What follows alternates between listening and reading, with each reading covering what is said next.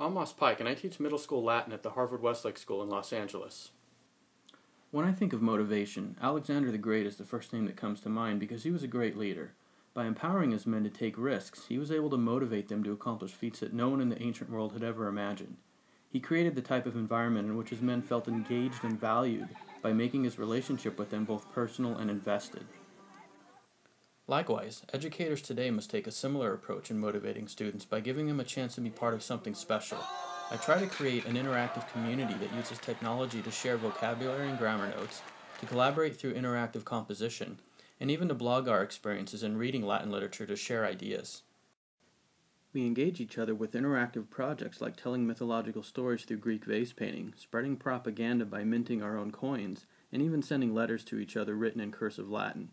Students gain more of a personal investment in the material that compels them to learn even more, and that motivates me to help them go even farther.